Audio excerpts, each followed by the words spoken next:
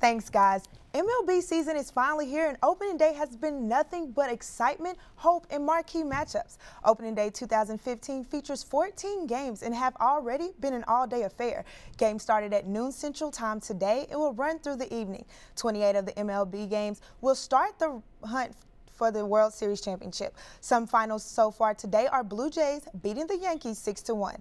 The Rockies beat the Brewers 10-0. The Red Sox blanked the Phillies 8-0. In tonight's matchup, we'll see defending champs Giants face the Diamondbacks at 9 p.m. Central.